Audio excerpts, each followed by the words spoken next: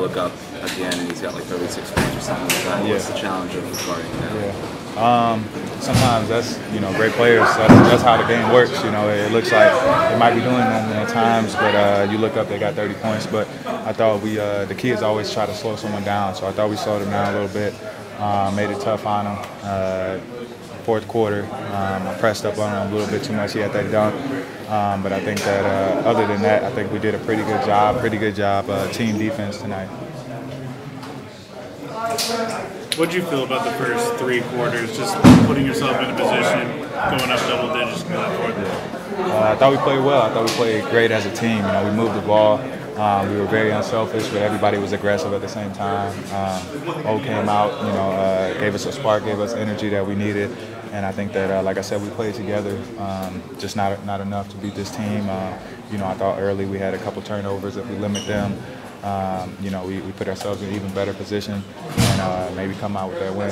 What's the key to keeping the locker room mood light right now and amid a 7-game losing streak? I think that it's great. Steph and Klay, they came out today.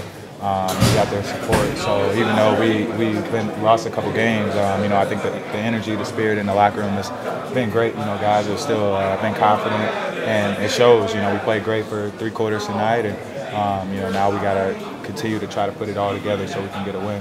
How does the vibe in the locker room compare in this 7-game losing streak versus that 7-game losing streak we had earlier this season? I think it's different for us because we're a better team. The first time we played this team, it was kind of people laughed at us. I think that to come out with some energy and put ourselves in a better position to win it, it felt good. But now we got to figure out how to do things for 48 minutes, play together with that same. Just team basketball as we had in the first half, so we can get a win. Obviously, Omari and Willie bring very different things at that 5 spot. With Omari starting, how did that feel for you with that different kind of spacing? I think Steve does a good job of switching lineups out throughout the course of the season, throughout the course of the game.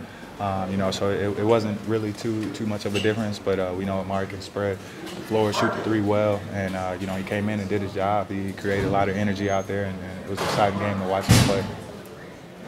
Great, thank you. Thanks.